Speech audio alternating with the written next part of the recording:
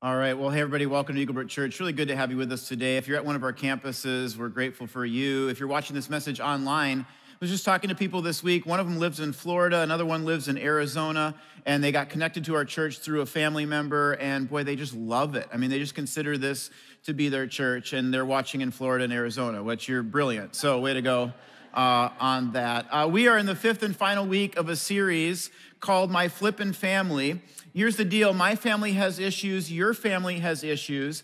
And oftentimes it's those issues that make us want to flip our family, like some people flip houses. But here's what God wants to do. God wants to build your family. God wants to restore your family, and that's what this series has been all about. So far, we've covered the topics of dating, parenting, sex, and divorce. If you missed any of those, I'd encourage you to go back and watch them online. But today's message is titled Fixer Upper. Fixer Upper is a popular TV show on HGTV starring the married couple Chip and Joanna Gaines. And I don't even feel like I need to say that, but there was one person on our leadership team who didn't know what Fixer Upper was. They were like, Chip, what? Wood chip? What are you talking about? I'm like, back under your rock. It's a super popular show on HGTV, okay? So we're all on the same page now, hopefully, on that. It's actually one of the shows that my wife and I enjoy watching together. She likes to see how Joanna designs and decorates the houses. I just think Chip is really funny.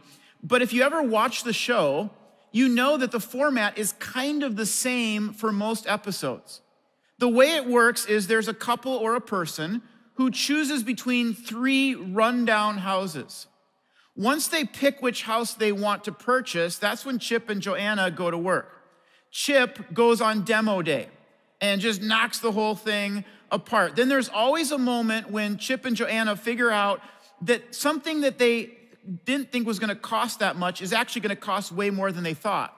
And then they fight about who has to call the client and deliver the bad news. Then there's always the night when Joanna has to stay up late decorating. But her kids will come beforehand and give her like a donut, and she'll go like, just seeing their little faces gives me the strength to get through the night. It's like every show is kind of the same. But what's interesting about the show is it's fascinating to see the transformation that can take place in a house. It's not just houses that can be transformed. It's not just houses that can be brought back to life. Marriages can as well. And that's the topic of today's message. Now, I need to begin today with a confession.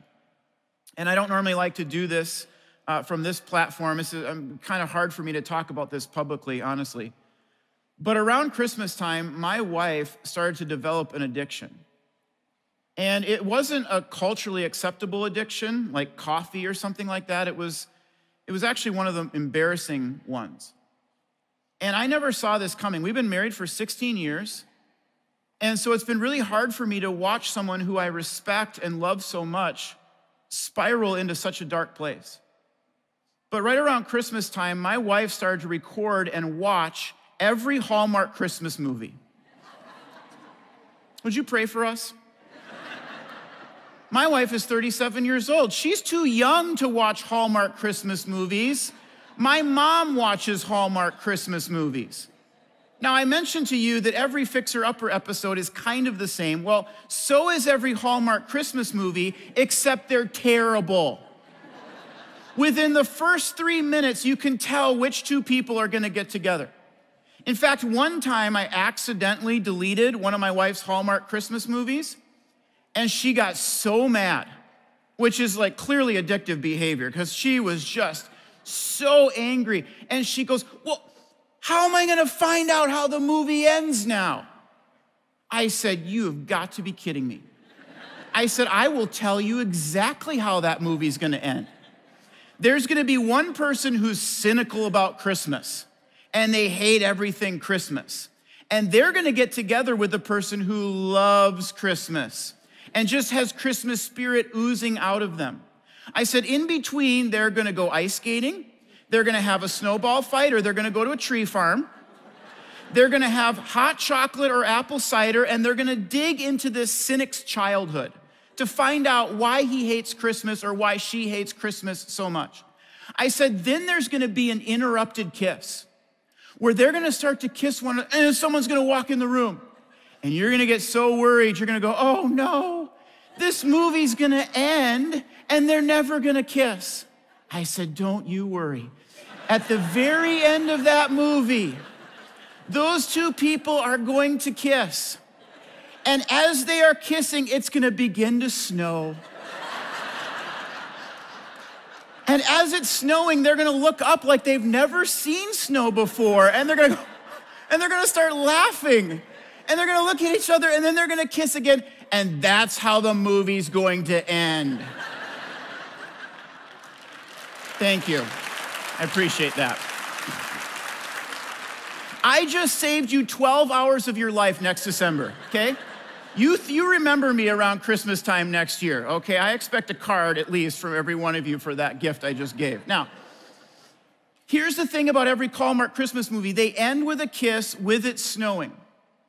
They never show them doing the laundry. They never show them arguing about whose in-laws' house they're gonna go to for Christmas or whose in-laws they spend more time with. They never show them getting up at 3 o'clock in the morning to care for a sick kid. There's no bills, there's no budgets, there's no babies. There's no working 2 jobs and trying to finish grad school. There's no flannel pajamas and mud masks. There's no messes to clean up and dishes to put away. It's just a kiss while it's snowing. Problem is, in real life, that's not how it works, is it? It doesn't end with a kiss. That's usually just the beginning.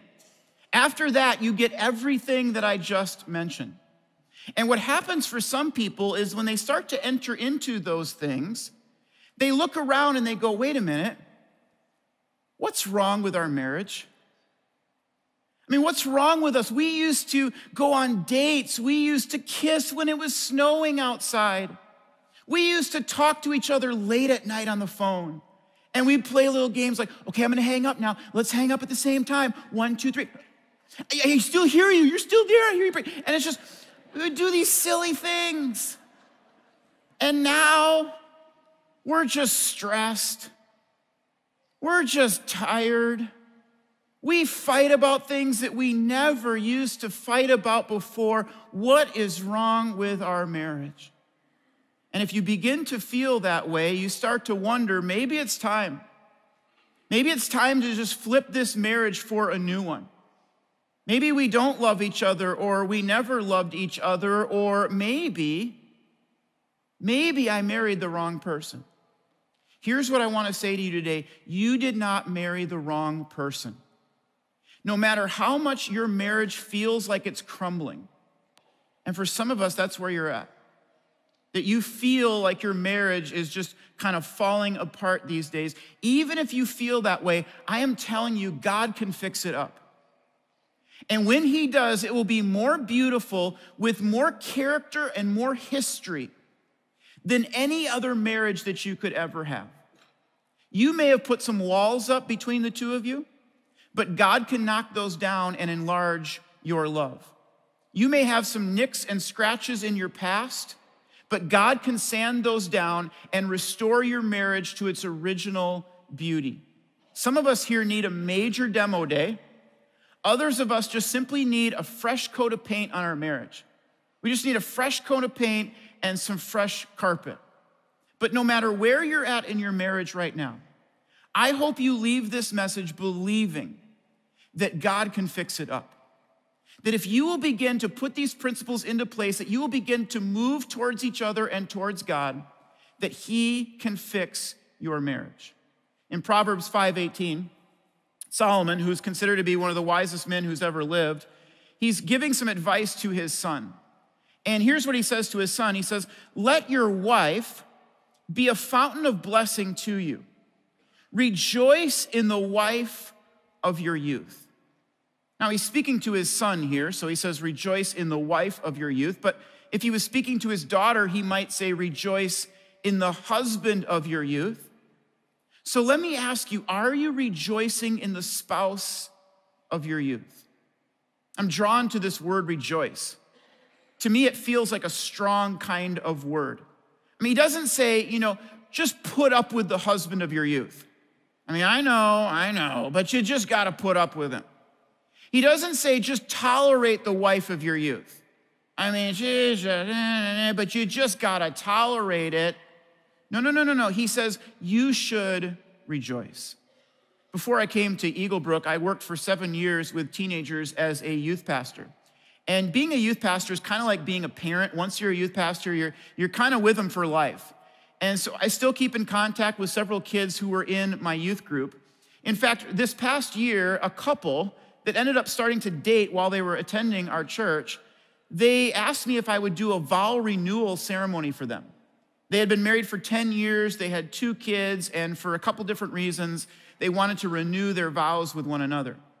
And I don't normally do weddings anymore, but they got me when the wife said that, she said, when we were dating, you pulled my husband aside at one point, my now husband, and you said to him, guard her heart. And she said, he always remembered that and he always did that. And so we wanted you to be a part of our special day. And I thought that made every middle school all-nighter almost worth it. Not really, it was terrible, but I couldn't believe that someone actually remembered something I had said and actually did something about it. And so as I stood there on Clearwater Beach with the waves coming in from the ocean behind us, I looked at her husband, and now 15 years after they started dating, 10 years into marriage with 2 kids, I had a new message for him. I said, rejoice in the wife of your youth. And that's my message for you today as well. Rejoice in the wife, rejoice in the husband of your youth. Here's what the word rejoice means. It means to find joy in them. It means that you focus more on the positives than you do the negatives. It means that you give them the benefit of the doubt. And you remind yourself on a regular basis why you married that person and why you fell in love in the first place. Now, my question is, when Solomon says to his son, rejoice in the wife of your youth, why did he feel necessary to tell him that? I mean, wouldn't you just kind of naturally do that anyway? Well, apparently not, because look at what he says in the next verse. He says, may you always be captivated by her love. And then he asks his son this question. He says, why be captivated, my son, with an immoral woman, or embrace the breast of an adulterous woman? For the Lord sees clearly what a man does, examining every path that he takes. Solomon is reminding his son that he can't fill up his eyes with his wife if they've already been filled up by another person. And so Solomon's prayer for his son is very simple. He says, may you be captivated by her love. And that's my prayer for you today as well, that you would be captivated by his love, that you would be captivated by her love. But what if you're not? How can you fix up a marriage? Some of us here today, you need a major demo day. I've talked to some of you and you would admit, you know what, we are in a tough spot. We need to do some major demolition on our marriage, but you can save it. Others of you would say, you know what, we've got a great marriage, but it's up and down from now and then. We just need a fresh coat of paint on the wall. How do you fix up a marriage? Let me give you 3 ways. The first one is this: think about your selfie less and your spousey more. We live in the most selfie-centered culture. In fact, in 2015, did you know that more people died while taking a selfie than they did from shark attacks? I mean, I'm a little surprised nobody tried to take a selfie during a shark attack. You know, it's like, hang on, let me get a different angle here. Okay, go. I mean, we live in a selfie-centered kind of culture, but the Bible is so different. The Bible is so radical, and it speaks right into where your marriage is at. Here's what Paul writes in Philippians 2. He says, don't think about your own affairs. Now, that's really hard to do. Most of us wake up in the morning and we're thinking about our to-do list, our work, our affairs. He says, don't think about your own affairs, but be interested in others too, and in what they are doing. Let me ask you, how interested are you in what your spouse is doing these days? You express interest when you ask them, when you communicate that you're interested in what they're doing and you want to have a shared experience of life. One of the most dangerous places that any single married couple can get to is when you are living two separate lives. You go to your work, he goes to his. You go on a girls' weekend, he goes hunting. You go out to dinner, he just stays home and watches TV, two separate lives. Now, of course, we want some time apart, we need some time apart. It's okay to have different hobbies from one another. But do you see how dangerous the separate life model is on a marriage? Because what happens is that all you're doing is you're trying to manage a house together. Keep it clean, pay the bills, talk about the schedules, fight about how you parent the kids, fight about who stayed home from work the last time the kids were sick. But you never have these positive connections and interactions. Let me try to illustrate this for you. Some people these days have a marriage that could be kind of illustrated like this. And this is just a simple drawing, but they live two separate experiences, two separate friends, separate interests, separate lives. There's no connection points really, except maybe there's a kid in here, and maybe there's some bills, and maybe there's a few things that you have to connect on, but for the most part, you're just kind of living two separate lives. You're into your affairs, she's into his. If you're in a marriage like this, it feels like a really lonely place to be. Here's what a healthy marriage can look like, and here's what God wants to do in your marriage. It looks like this. There's some overlap. Now, not perfect overlap, of course, you're two separate people, but there's some shared experiences. There's some shared interests. There's some shared life with one another. Does this describe your marriage right now? And if not, how could you build some points of connection, build some overlap into the marriage that you have? Look what Paul writes in Ephesians chapter 5, verse 28. He says, in the same way, husbands ought to love their wives as they love their own bodies. For a man is actually loving himself when he loves his wife. Now, that's a profound statement, because people today talk all the time about loving themselves. If you are a husband, one of the ways that you can love yourself is actually by loving your wife. Now, what does that look like? Because I'll ask men, what does it mean to love your wife as you love yourself? And sometimes men will say something like, well, I share the remote once in a while. And I'm like, that's great. I mean, that's a good start, right? You would want the remote shared with you. You share the remote once in a while. That's a fine start. But here's what it means to love your wife as yourself. If I were to go to your wife and I said, what is one thing? Not 3, 4, 5, but just what is one thing that you would love for him to start? What is one thing maybe that you would love for him to stop? What would she say?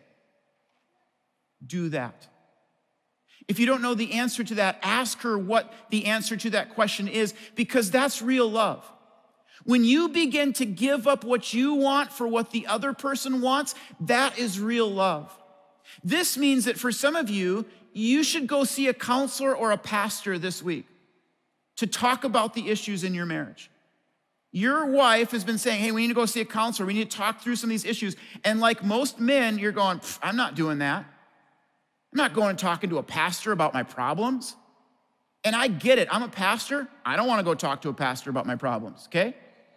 I don't think it's their business. I'm a little embarrassed. I feel stupid. I get all of that. But would you be willing to set aside your pride to save your marriage, to improve your marriage? For some of you, this would mean cutting back on your drinking, or maybe cutting it out altogether. For some of you, this would mean getting a hold of your temper and really developing a plan for how you can work on that. For some of you, this would mean becoming a spiritual leader in your home, who's the one leading the family to church or is reading God's word and talking about it with people. But if I went to your spouse and I said, hey, what is one thing they would love? How would they respond? Do that. Now, ladies, I would say the exact same thing to you. If I went to your husband and I said, what is one thing that he would so want, what would he say? Some of you are like, oh, you know what he would want. Not necessarily. I mean, I find that many men, actually what they want is respect. They want to know that their wife believes in them and respects them. They want encouragement. I mean, they get beat down everywhere in life, at work and elsewhere, and they just want a person who's going, man, I'm your biggest fan, and I'm cheering for you all the time. But I spoke on the topic of physical intimacy a couple weeks ago. And afterwards, I got a couple emails from married couples who said, just to be honest, this is a real struggle for us. And so if it's a struggle for you, I just want you to know you're not alone in that. A lot of times we don't talk about this, or we don't have the opportunity to know that we're not alone, that other people struggle with the same things. But this is the beauty of marriage. You have your whole life together to grow in this area of physical intimacy. And one of the things I noticed is as I corresponded with these couples, I would ask them this question. I would say, how old are your kids? And every one of them was like, well, we got a 3-month-old, we've got a 6-month-old, we've got a 4-year-old. I thought, well, of course you're struggling in this area of life. I mean, if you have little kids and you're trying to build a career and build a family, that's a challenging time in any marriage. You need to hang in there. You need to know that you're going to come out on the other side of this. But the best marriages are the ones when both people are looking to serve one another. Kind of reminds me of lining up for recess. I don't know if this is just a Jason Strand thing or a boy thing, but when I was in 3rd grade and they said, hey, it's time to line up for recess, I'm gonna get first in line. Not coming in second, I'm not coming in third, I'm certainly not gonna be at the back of the line.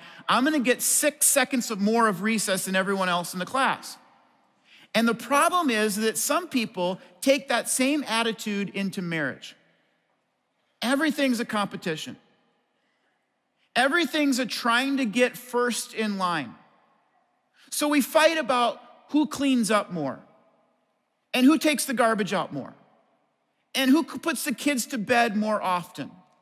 And we have fights like, well, you just took a break like 10 minutes ago. I saw you sitting over there on your phone.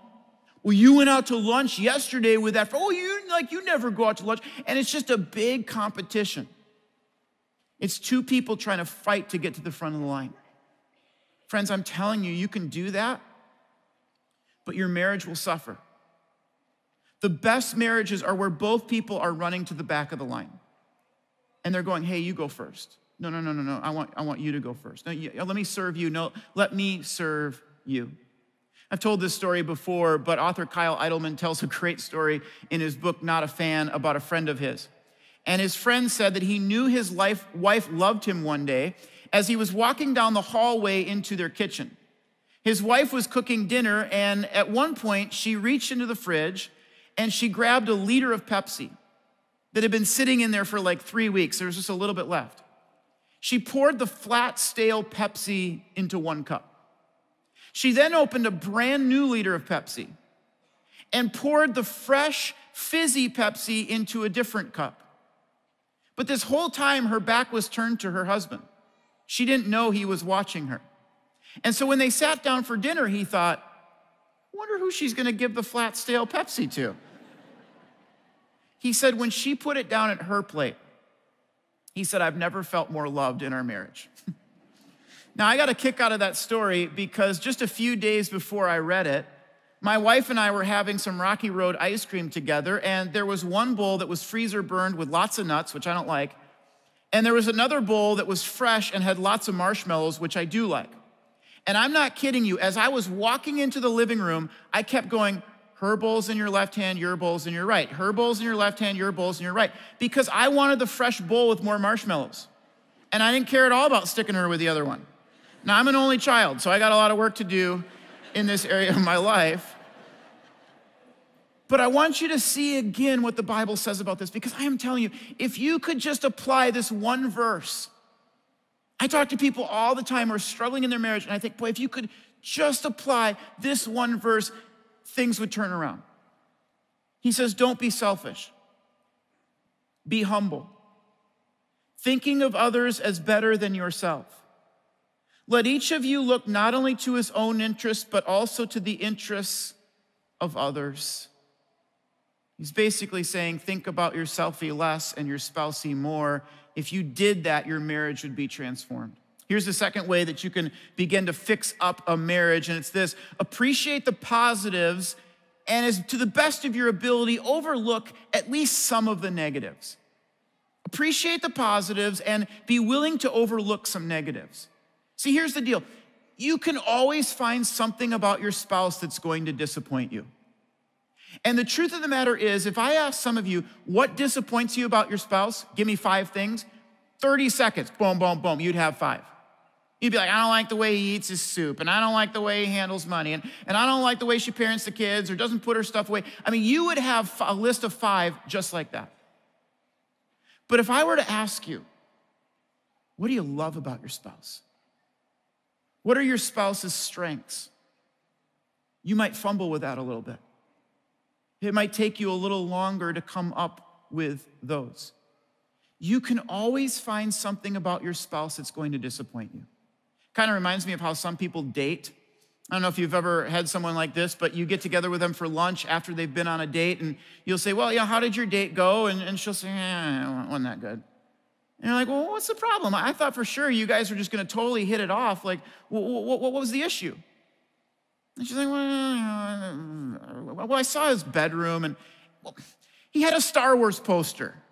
He actually had 2 Star Wars posters. And I mean, what if we get married and he starts putting a Star Wars poster up in our house? And you're like, really? That's what's gonna make you not go on a second date? Like, you know you're gonna get married, and Chip Gaines, you'll get him hooked on Fixer Upper, and Chip Gaines will get him to rip down that poster, tear off the drywall, and find some shiplap behind there in no time.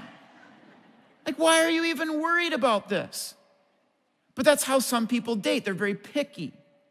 Always finding the spot, always finding the fault, always finding the blemish. Problem is when you carry that attitude into your marriage. Look what Paul says in Ephesians 4. He says, be patient with each other, making allowance for each other's faults. And then here's the key. He says, because of your love. You say, well, why should I make an allowance for her faults? I mean, come on. Why should I make an allowance for his faults? Well, here's why. Because of your love. If you want a great relationship, you need to put the relationship ahead of their faults, ahead of pointing out every mistake that they make. You need to put your love ahead of your irritations. See, when a marriage ends, oftentimes it ends with one or both people feeling a sense of bitterness or contempt. Researcher John Gottman has studied this extensively, and what Gottman found when he looked at couples was there's actually a 4-cycle pattern. He says it begins with disappointment. So you have something in your marriage and you go, man, I'm just disappointed about this. They weren't like this when we were dating. I mean, they've changed, and I don't like how they do this. I don't like how they do that. It's disappointment. But then that disappointment often leads to part 2, which is frustration. And when you're in the frustration stage, you're going, you always, and you never. You start hearing those words thrown around your house, you know we're in stage 2, we're in frustration. And if that isn't dealt with, it's gonna lead to part 3, which is bitterness. And when you're in the bitterness stage, you're going, what is wrong with you? I mean, why did I even marry you in the first place? There's bitterness beginning to set in. And Gottman says that if those are unaddressed, it will lead to part 4, which is contempt. Here's how Gottman defines contempt. He says it's an attitude of superiority. That when you start to look down on your spouse, when you start to call them names, when you start to point out every fault and every mistake, when you actually start to find joy when something bad happens to them, you have contempt. This, of course, is the opposite of love, and it's why people who are in that stage will say things like this, well, we're not in love. We fell out of love. I'm not sure we were ever in love in the first place. And the really scary part is they're not even sure how they got there. Here's how you got there. One disappointment at a time. One disappointment that you never addressed, that you never worked through. And there's really 2 ways to work through your disappointment. The first one is sit down and talk about it. And the second one is that you make a conscious decision to say, you know what, I'm going to choose to overlook this. I don't like it. It kind of irritates me. It kind of frustrates me. But because of our love, I am going to choose to overlook it. What if every single one of us here today sat down with God this week and we prayed and we talked to God about the things we loved about our spouse? And then we went and told our spouse what those were. And we said, you know what? I'm going to make a conscious effort that there's some things I'm going to overlook. I'm going to focus on the positives and appreciate those more than I even look at the negatives. Here's the third way that God can fix up your marriage. It's this. If you want what you once had, then you need to do what you once did. This is a principle that is so powerful for your marriage. If you want what you once had, then you need to do what you once did. Here's what happens to a lot of married couples. They meet, they date, and they go out to dinner, and they go to movies, and they go on walks, and they write each other little notes that call each other their little honey bunny wunny bunches of oats, and they ask questions, and they try to build up this person and support their dreams, and then they get married, and they stop doing like half of those things. 10 years into the marriage, they go, well, why has the flame died out? I'll tell you why. It's because you stopped doing what you once did. In the book of Revelation, Jesus is speaking to the church in Ephesus, and he accuses them of forgetting their first love. He says this, he says, you don't love me or each other as you did at first. And then he says, look at how far you have fallen from your first love. Maybe some of you would say that describes my marriage. That you would look at each other and you would say, look at how far we've fallen from our first love. But I want you to see what Jesus says in the next verse. He says, turn back to me again and work as you did at first. In other words, there's two ways that you can restore any relationship that has fallen away from love, whether it's a relationship with God, which is what he's talking about in this verse, or it's a relationship with your spouse. First, you need to turn back. Some of you turned away from your spouse. That there was something that frustrated you, something that disappointed you, and you just went, you know what? I can't deal with that right now. I'm done. I can't deal with that stress. I can't deal with the fighting. I can't deal with the arguing. I'm turning from you. And the first step is you need to turn back this week. Some of you turned away to another person or your career or your kids, and you need to turn back this week. But then look at what Jesus says next. He says, you need to do as you did at first. In other words, if you want what you once had, then you need to do what you once did. Just think about an average married couple for a moment. Their love is real, the wedding is beautiful, but now they're 10 years into their marriage. And they're just kind of doing life together, and there's nothing wrong with that. It's a life born out of their love for each other, but it's somewhere along the line they started to forget. They started to forget why they love each other and why they got married. And why they made certain sacrifices to build their family. The problem isn't hard-heartedness. The problem is forgetfulness, and it's as simple as just remembering. One of the best pieces of advice that my wife and I got when we were first married is to build some times into your relationship to remember. So we try to go on a date night once a week, and we'll sit across a dinner table, and I'll just ask her questions like, how are you doing, really? And she'll ask me the same thing. And if we don't get a chance to go out to dinner, we'll just go for a walk around our neighborhood or have a snack after the kids go to bed. Doesn't have to be anything extravagant. And then once a year or so, we try to get a weekend away, just the two of us. And I'm telling you, every time we get a weekend away, there comes a moment when I will look at her and I will go, oh, I love her. And I remember why we got married and why we fell in love and why we want to spend the rest of our lives together. And all it took was some time with one another. Now, I'm not saying every time we go out to dinner or spend time with each other that we hear bells and whistles and violins are playing, we feel all warm and fuzzy. I think she probably does. I don't necessarily always feel like that, but maybe she does. But every time we get some time alone, provided there's not a bigger issue that we need to address, I start to remember. What if you spent some time this week remembering? What if you went on a walk? What if you planned some fun dinner? What if you got the wedding album or some other picture albums out, and you started to talk about the history that you have with each other and some of the wonderful moments along the way. If you did what you once did, you might just have what you once had. At all of our campuses, we're gonna pray together, but I'm gonna let you just remain seated for this. Because as we close out this 5-week series, I wanted to pray for every single one of you and your relationships. And specifically after today's message, I wanted to pray for those of you who are married. And I realize that some of you have marriages that just needed a fresh coat of paint.